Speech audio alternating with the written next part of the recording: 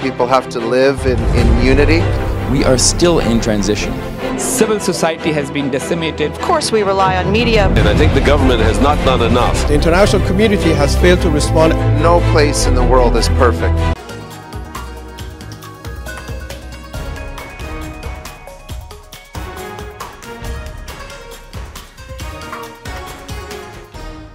Hello viewers, I'm your host Uzma Jafri with another episode of South Asia Focus. Let's begin the show. The India growth story is set to maintain its growth momentum as the global lender body IMF has maintained an optimistic outlook for the country with growth rate pegged at 5.9% for the next fiscal year despite a revision. It is estimated that India alongside China will grow at the fastest pace in the world and will account for half of the global growth. Experts say the projections are even more significant for they have come at a time when the entire world is plagued by the triad of geopolitical tensions, looming inflation and a fuel crisis.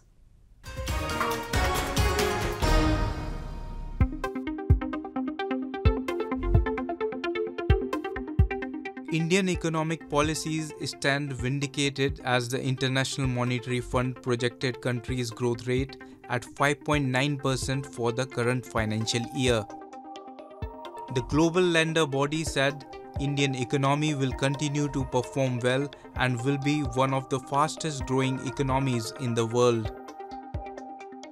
It is also another sign of how the countries from the global south are increasingly dominating the global discourse. While India is likely to clock 5.9% growth rate, China will grow at 5.3%, resurging from contractions and slow growth. This year, India and China are going to deliver half of global growth. But we have quite a number of economies that are facing a very stiff climb. Economic activity is slowing down in 90% of advanced economies in the US, in the euro area, where high interest rates weigh on demand. And we are going to see in low-income countries higher borrowing costs coming at the time of weakening demand for their exports.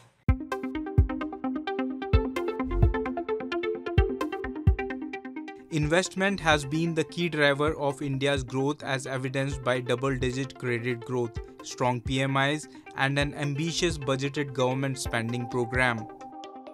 Infrastructure investment will showcase a large impact on the medium term.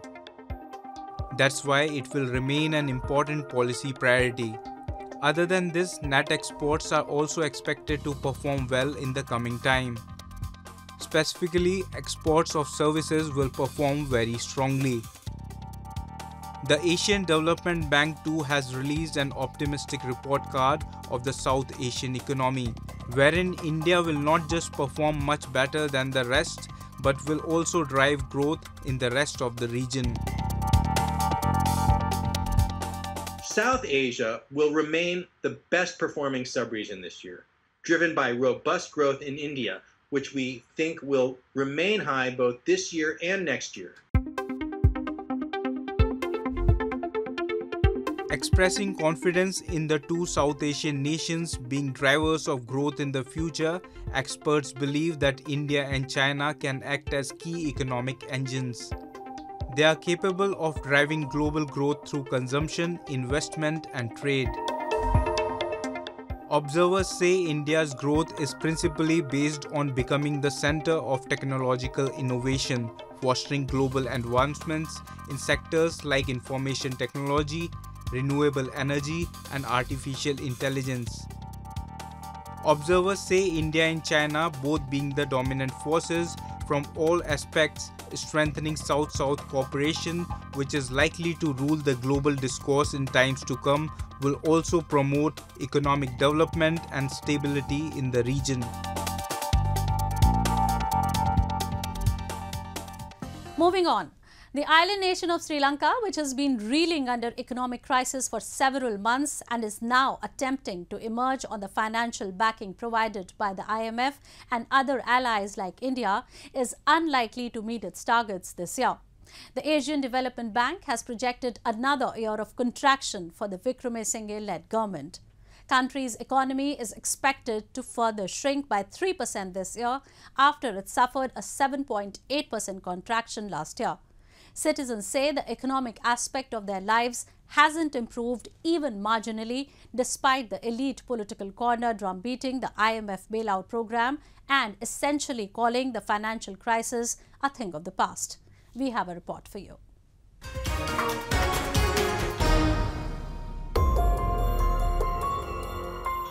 Sri Lankan troubles are far from over. The Asian Development Bank has projected a grim economic year ahead for the island nation of Sri Lanka, whose economy, it said, will perform better than the last year but will still contract by as much as 3 percentage points in 2023.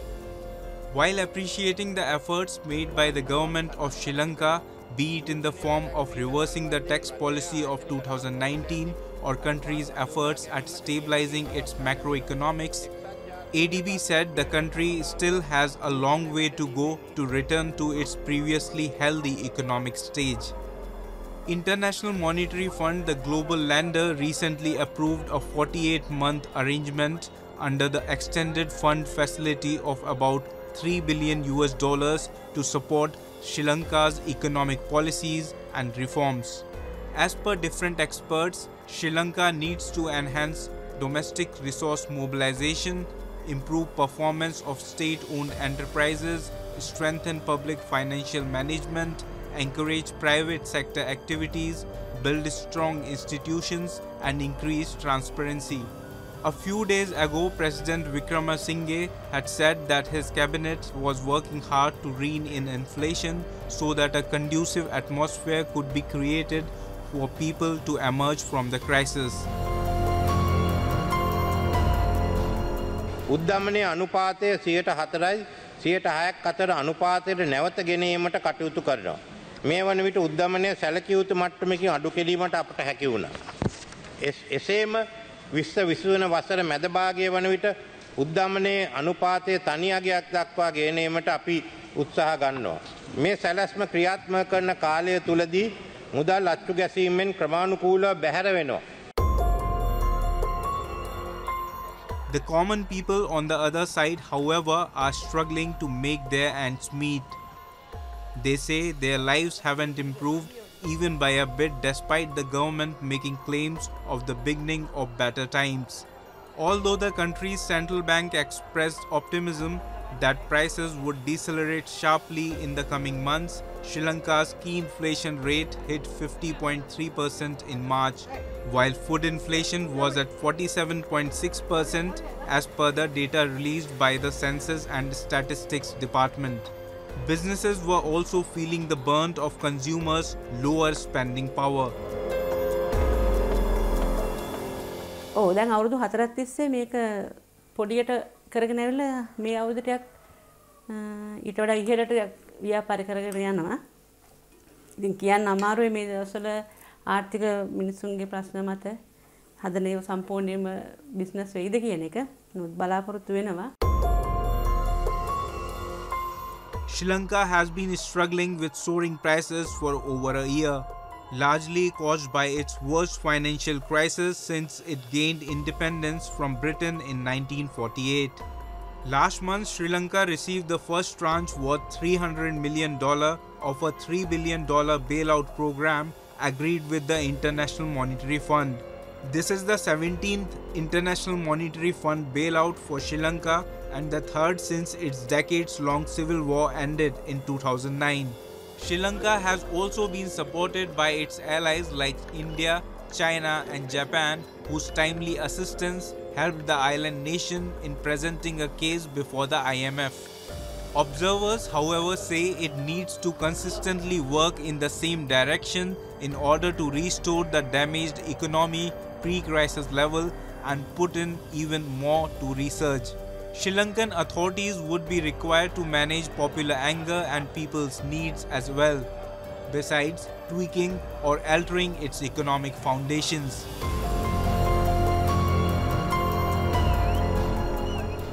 Moving on. One of India's core strengths is her strong agriculture sector, which has made the country self-sufficient for its food security needs. India currently possesses the capability of producing sufficient food for 18% of the world's population by using just 12% of the world's land resources and a mere 4% of the global water resources. India's farmers have been well utilizing the country's 20 agri-climatic regions, 15 major climates in all 46 types of soils found in India, the piece of land that we, 1.4 billion people, call home. Advancements, investments and government support have empowered India's Kisan and its farming sector. Join us as we explore India's agriculture sector in all its grandeur, its impact and its future. This year, the budgetary allocations of over 15 billion USD for 2023 to 2024 to the agriculture and allied sector included 9,000 crores allocated specifically for farmer education. कृषि की दृष्टि से भी बहुत महत्वपूर्ण घोषणाएं की गई हैं। इस बार 1,15,000 करोड़ से अधिक कृषि मंत्रालय का बजट है। कृषि शिक्षा के लिए 9,000 करोड़ रुपया, तो लगभग कुल मिला के 1,25,000 करोड़ रुपया एग्रीकल्चर पे प्रावधान किया है, जो निश्चित रूप से बहुत ही अच्छा है। The agriculture sector, which currently employs 56.4% of India's population, is on track for exponential growth in the country's 8 agriculture clusters: Uttar Pradesh, West Bengal, Madhya Pradesh, Karnataka, Maharashtra, Punjab, Rajasthan, and Assam.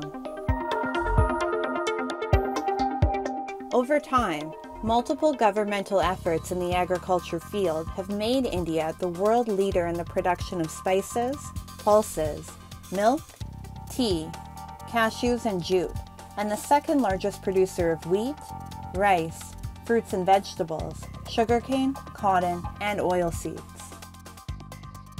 Digital public infrastructure for agriculture will be built as an open source, open standard, and interoperable public good. This will enable inclusive farmer-centric solutions. An agriculture accelerator fund will be set up to encourage agri-startups by young entrepreneurs in rural areas. The fund will aim at bringing innovative and affordable solutions for challenges faced by farmers. We will launch an Atmanirbhar Clean Plant program to boost availability of disease-free, quality planting material for high-value horticultural crops. Outside the halls of Parliament, India's private sector has also increased their support for the development of the agricultural industry in India. India's conducive environment for startups has also reached the fields and farms of India.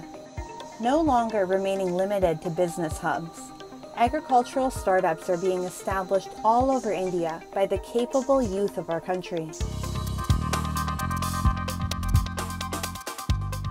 India is no longer a land of uneducated farmers. The revolution of the agricultural sector has resulted in several well-established and educated young entrepreneurs turning to farmlands, initiating more than 1,300 agri-startups. A lot of scope of building up India first solutions exist in Indian agriculture field, and that is where a lot of startups, including us, have been working together and trying to solve the problems of agriculture through the latest in technology and financial services that we could bring to the table.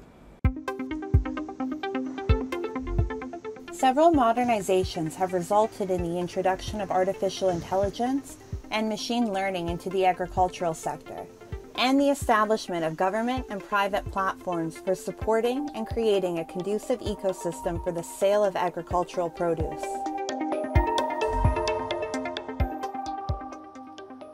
Agricultural-based startups have the aim to ensure that scientific and cutting-edge technology reaches and utilizes the entire capable soil of India, east to west, north to south. While women have long been integral to the agricultural industry in India, female entrepreneurs have entered the rapidly revolutionizing market, providing it with a rather different approach and a different perspective. Time now for Asia This Week, the stories from across the continent.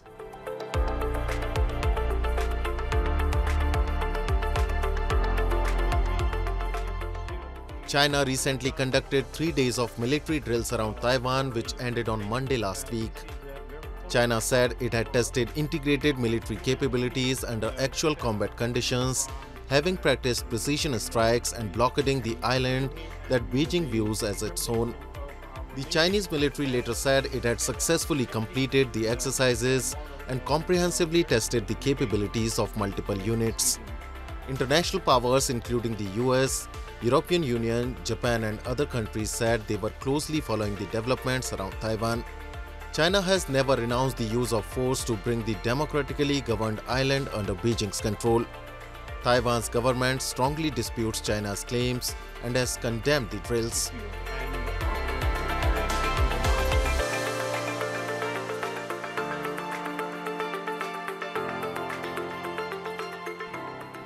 North Korea's state-run television this week broadcast video footage of the country's test launch of its new solid-fuel ICBM, the Hwasong-18. North Korea fired what appeared to be a new type ballistic missile, South Korea said, triggering a scare in northern Japan where Hokkaido residents were initially told to take cover. The missile, fired from near Pyongyang, flew about 1,000 kilometers before landing in waters east of North Korea. The video aired by the state television showed the missile arriving at the launch venue and being launched into space. Developing a solid-fuel ICBM has long been seen as a key goal for North Korea, as it could help the North deploy its missiles faster in the event of a war.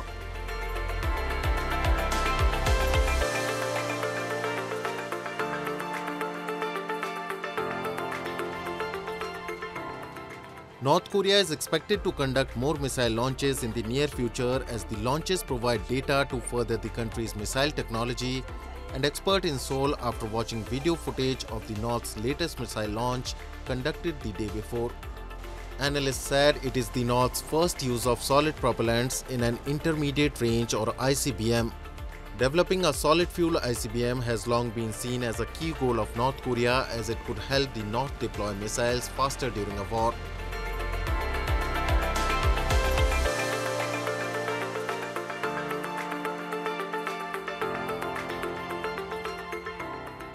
Tens of thousands of revelers, including hordes of foreign tourists armed with plastic water guns, descended on the streets of Bangkok last week for the biggest traditional New Year gathering since the pandemic. Festivities for Songkran, a much-loved Thai festival sometimes described as the world's largest water fight, had been muted or barred for the past few years due mainly to COVID-19 restrictions.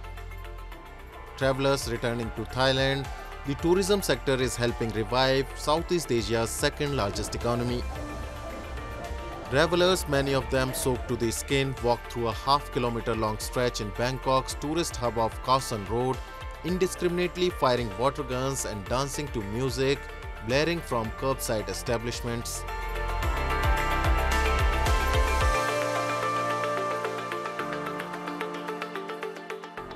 Moving on. Bihu, which natively translates to wealth and prosperity, is a festival of revelry and marks the beginning of the Assamese New Year. It is the most gastronomical festival of India's northeastern state of Assam. Marking the arrival of spring and the beginning of the harvest season, this festival is special for the Assamese as it keeps them connected to their culture. This year's Bihu was unique in multiple ways, for not only was it celebrated with even more pomp and fervour, but it also created a world record. Let's know it all through this story. The culture of Assam is the pride of Assam, and its heritage is glorified by celebrations of festivals indigenous to the region. Assam celebrates Bohang Bihu, which marks the Assamese New Year and falls at an idiosyncratic phase of the farming season.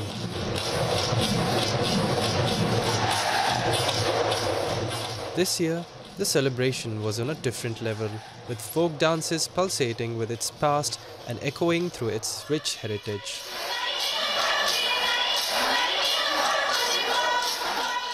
A record of more than 10,000 dancers and musicians performed Assam's Bihu dance.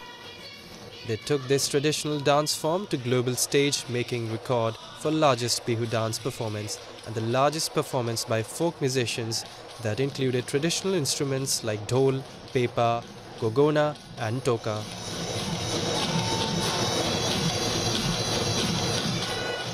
The colourful spectacle gave goosebumps to the onlookers who had come to witness celebration from different corners of India.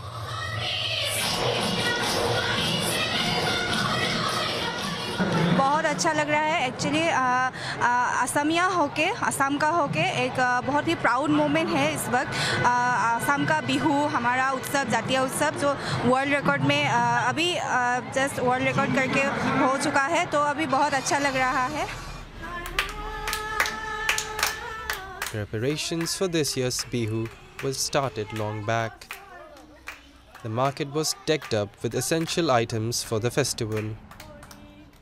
As a ritual, people gift gamcha, a hand-woven scarf, to their friends and families. Bihu is quintessentially a festival food.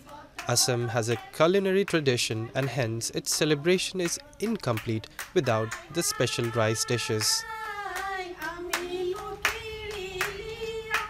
हम लोग भुगाली बिहू का तैयारी कर रहे हैं जो हम लोग माघर बिहू को भुगाली बिहू भी बोलते हैं. उसके कारण हम लोग पीठा वगैरह बना रहे हैं. तो तिल पीठा, नारियल का पीठा, लड्डू बनाते हैं नारियल का, तिल का भी लड्डू बनाते हैं और गीला पीठा बनाते हैं और चावल अलग चावल का भी हम लोग पीठा वगैरह बनाते हैं. Bihu is believed to be a festival dedicated to worshipping Lord Agni, the fire god. Assamese from around the country and abroad travel home to mark this festival, which they deem the most auspicious in their calendar. With rising popularity and the level of fervour associated with the festival, people in the other parts of the country too have started celebrating the Bihu festival.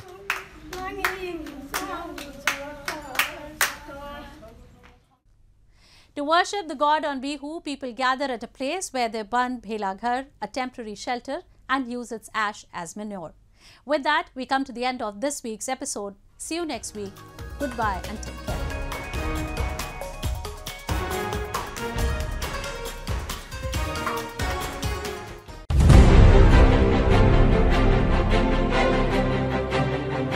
People have to live in unity. We are still in transition. Civil society has been decimated. Of course, we rely on media. And I think the government has not done enough. The international community has failed to respond. No place in the world is perfect.